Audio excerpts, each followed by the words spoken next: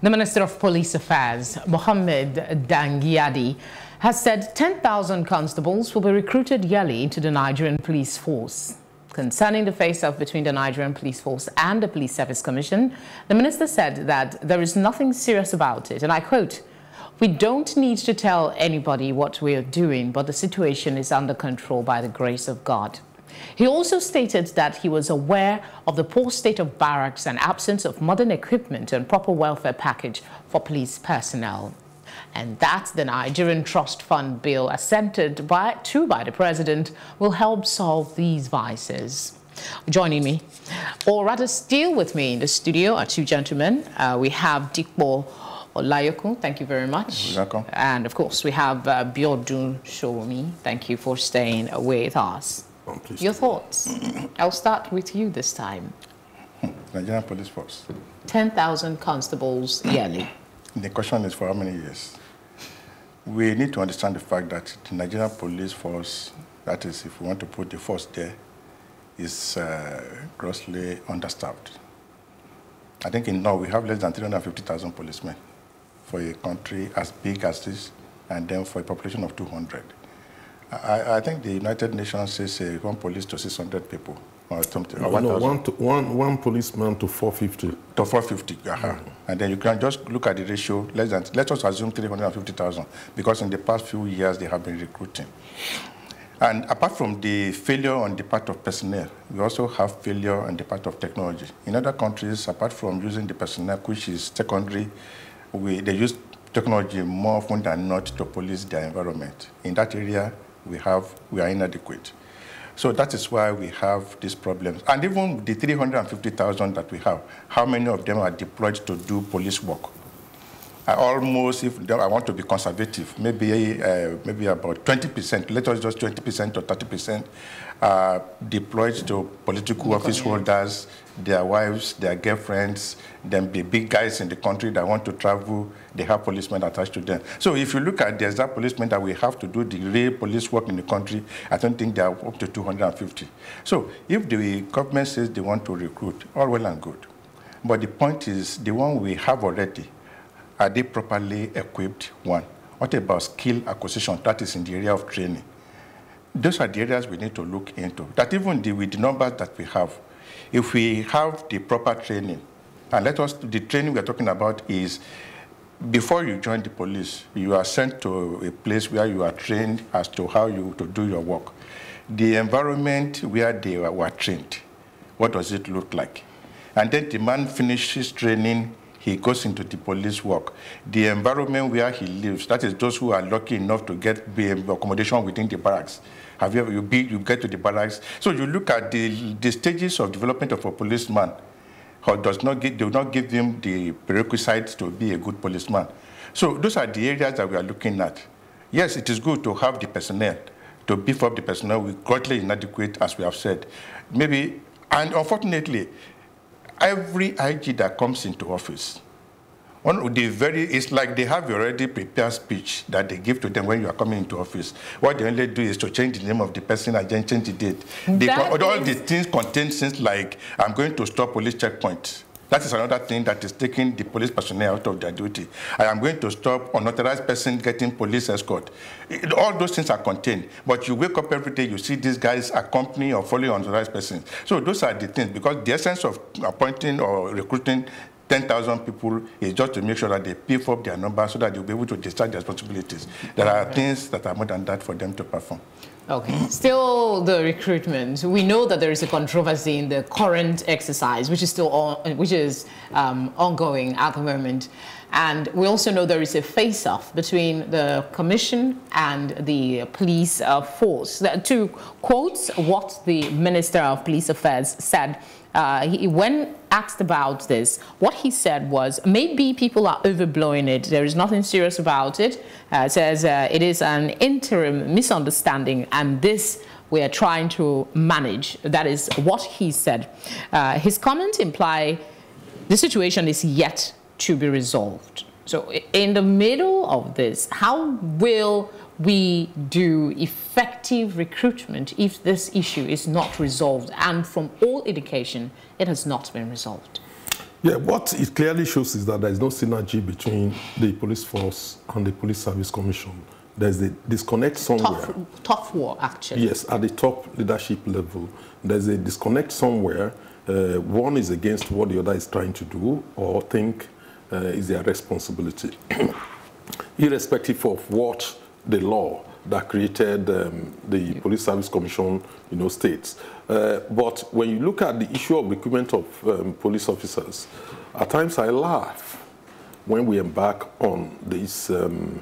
It's exactly what we did with education that we're trying to do, which is you allow creation of so many universities, but they are not equipped. They're not well equipped. You can't properly cater for their salary. They are not mobile enough. They don't carry out research. No research ground, nothing. And then you claim you have so many universities. What they're trying to do with the Nigerian police force, people should ask questions. Nigeria is highly under-policed. Like Depo said, we have, the UN recommends 1 to 450. In Nigeria, if you take away those who are on VIP duties, that is, those who have privatized the Nigerian police force, funded by public money, you realize that the ratio is almost, some people said 1 to 550 now. If you take it away and take away those doing paperwork, it's like 1 to 750. That is what we have. It shows that we are highly under-policed for a country of 200 million. Now, the problem is this. The existing police officers go to so many states. Who is buying the boots, the uniform, the guns? Why do you have RRS? Why do you have, in Ogun State, they have their own something similar to RRS? QRS. In so many states of the federation like that. And you see governors spending money they need to use to do roads, fund hospitals, equip hospitals, equip schools, to provide guns, bullets, for Nigerian police officers, which have been budgeted for at the center to start with. Every year we have this budget. What happens to that budget? So the existing police officers are ill-equipped, even with weapons to combat crime. In terms of technology, it's almost zero. The forensic science capacity of the Nigerian police force is very, very low, extremely low. Apart from the one in Lagos, I don't know which other one is in Lagos. How will they cope with the level of crimes in Lagos? So we have so many huge problems. Nobody is saying that we should not recruit more police officers. That is not the solution. The first solution is take away the police officers which you have given to private individuals. And put them to the work that into service. If they secure the streets, those private individuals will have nothing to worry about. Not at all. Yes. But when you take them away, because each of those officers attached to one person is 75,000 naira per officer that they pay to Nigerian police force. The police officers are being paid by public wealth. Now, if you multiply that by over 150 to 180,000 police officers doing VIP duty, you can see where the problem is. Okay, if you've highlighted so many issues, we'll try and take them as much as we can in the space of time that we have. But I want to ask the question. Nigerian police are underpaid, under-equipped, they're still on the road collecting, what's the local parlance for it? Roja, that's the bribe, what we use for it.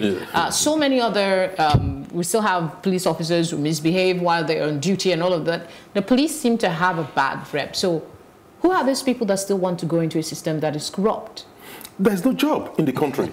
Unemployment. Let's okay, let me leave it to the board. The last recruitment they did was about 6 months ago, when they said they opened the portal. They said within 24 hours, about 700 people have applied. They said at a stage the portal collapsed because of the traffic that went into it. One, because if you want to be a policeman, it is something that is inbuilt in you to be a successful policeman.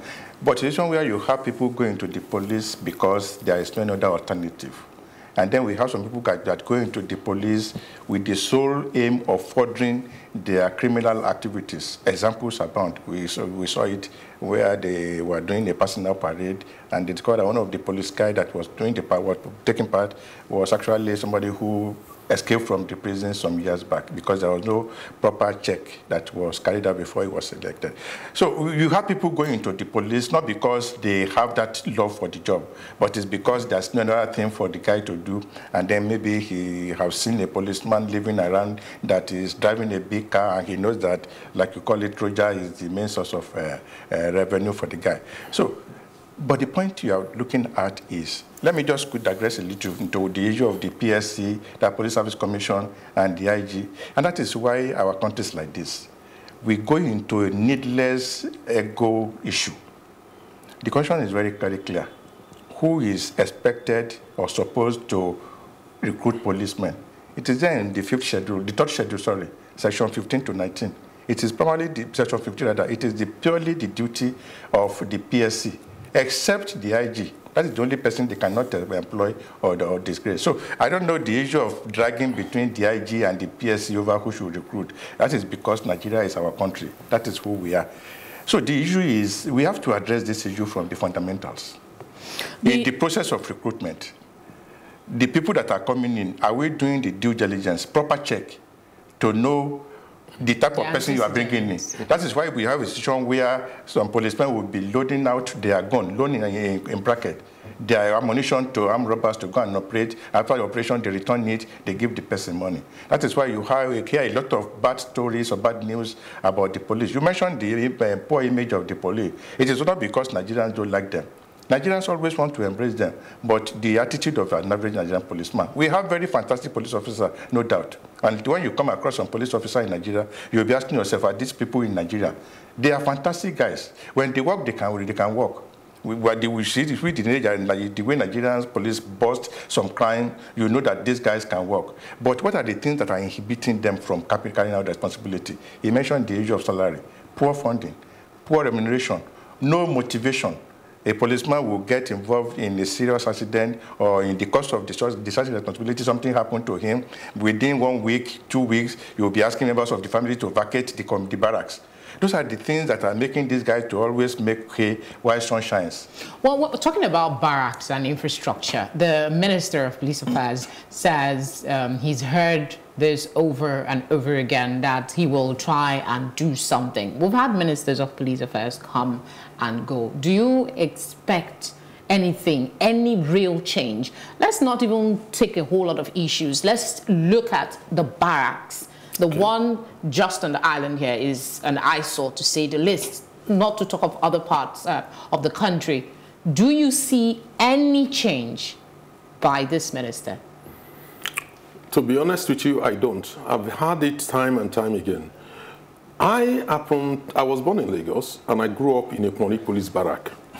I cannot remember, my dad went for the Civil War, and we ended up in the police barracks in Ekmori. Before they built the National Theatre, we were living there. That police barrack till today has never been refurbished. Okay. It is still the same police barrack that I grew up in. At that time, it was good. It was good, very modern. But today, an eyesore. Go to Ikeja, see the police barrack in Ikeja. At times when I go through it, you know, I am not proud to tell people that, look, I grew up in police barracks. Where does that leave us? If you have no faith that this, I mean, he's talking tough. He's talking about all the things corruption. If you know what goes on in Nigerian police force today, you'll be amazed. Look, every year, billions are voted for police welfare, for equipment, including barracks. You will not believe it. But what happens? One, you have the aspect of corruption. Two, you have the aspect of release of capital. Budgetary releases. When you do a budget, say for 100 billion, it does not mean the federal government will release the other billion. It's just a budget. At the end of the day, you will be lucky to get 40 billion. And because of that, the Nigerian police force are forced to prioritize in terms of their own needs. At the end of the day, what suffer most is the welfare of the police officers, because those funds are not usually released to them. They are always in the budget. Quite unfortunate reality. Yeah, that is the reality of what we are facing today. But so there is always a way out. Look, there is no way out. The only way out is the political will on the part of the federal government. Let's hope it will take the president to say, I want all these issues to be addressed in relation to police welfare, and then the Nigerian police force will prioritize the money they receive. Thank you very much, gentlemen, for coming on the program tonight. I appreciate your thoughts. Thank you. And thank you for staying with us. We'll go on a short break now for a Plus package, and when we return, I'll give you my take. Stay with us.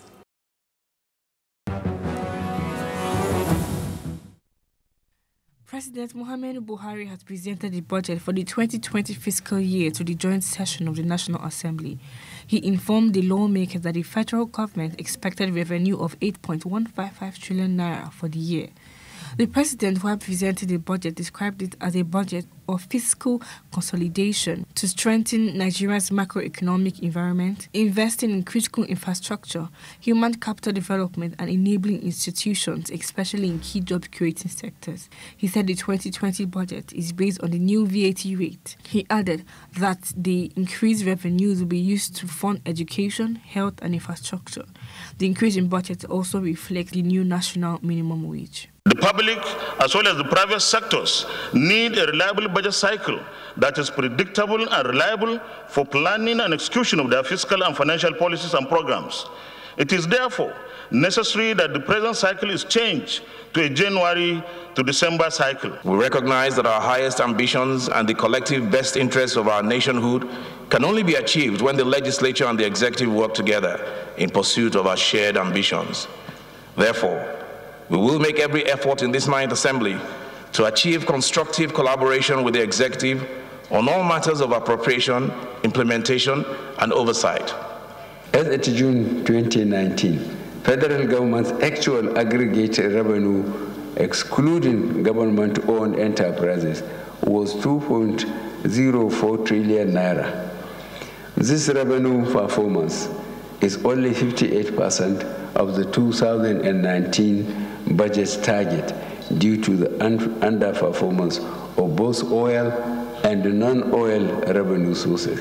Specifically, oil revenues were below target by 49% as at June 2019.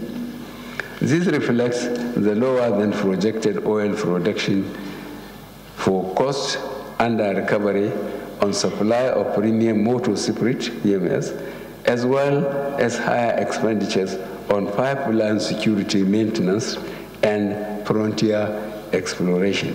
The 2020 budget is expected to accelerate the pace of our economic recovery, promote economic diversification, enhance competitiveness, and ensure social inclusion. We are optimistic of attaining higher and more inclusive GDP growth in order to achieve our objective of massive job creation and lift many of our citizens out of poverty. If we need any confirmation of how unnecessary 91 political parties are, we can't look too far from the last general elections, particularly the presidential and National Assembly polls. Many of the approved parties had no candidates, while those that presented candidates scored abysmally low votes. Yes, our constitution allows it. People have a right to form political parties, but as many have noted, the proliferation of these parties are counterproductive to our democracy, not to mention the amount of money wasted accommodating them on the ballot, among other sundry issues. So for me, the move by the Senate Committee to bring down the number of parties is very welcome. It is hoped that they would sustain the effort and provide courageous legislative backing for sanity to be restored, however possible, to clip the wings of those who see political parties as a business venture. It's been a pleasure bringing you the program tonight. We thank you for your time and ask that you share your comments and observations on our programs via our social media platforms at Plus TV Africa. Until next time, take care and be well.